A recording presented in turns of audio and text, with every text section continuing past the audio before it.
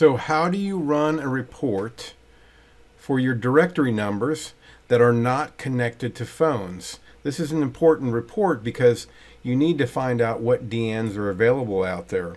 Let's say you want to assign them to other individuals or devices or something like that. The one thing, the kind of a downfall or a negative with Cisco UCM is when you delete a device, it doesn't delete the number, because usually numbers are staying in the system, right?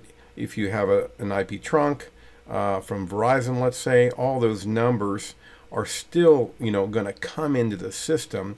So you may delete a device and that number kind of just goes out and it goes into a pool of directory numbers. So anyway, I'm going to show you how to run a report to see all the directory numbers that you have that are free. So you can either delete them and then ask your provider, like us, that you don't need these numbers anymore, or you can downsize your numbers, or you can reassign them. Let's say you have more devices coming in and you need to reassign one of those to a new person, a new device, what have you.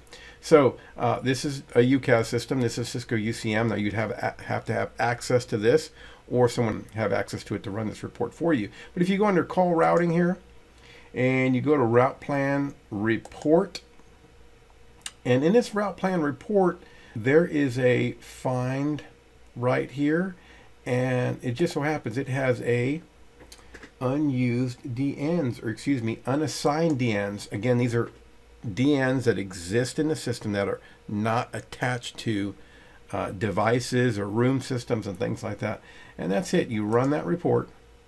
That's going to give you a list. See, you can see that I have several numbers here that are kind of just hanging out there. Now what's happened, usually the way these things happen is either somebody does some test number on a device, they create a device. The normal way you create a phone, let's say, you create the phone and then you create the number underneath the phone.